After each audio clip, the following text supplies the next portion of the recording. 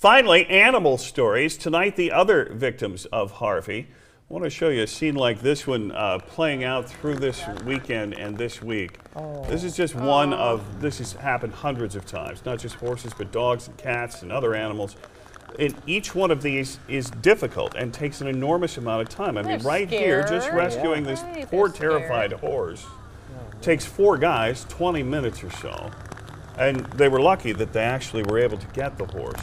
A lot of animals will be in need, and over the next few days we'll of course be telling you how you can help and what can be done to assist the people and the animals and the pets. And imagine being displaced and where your animals are going to go.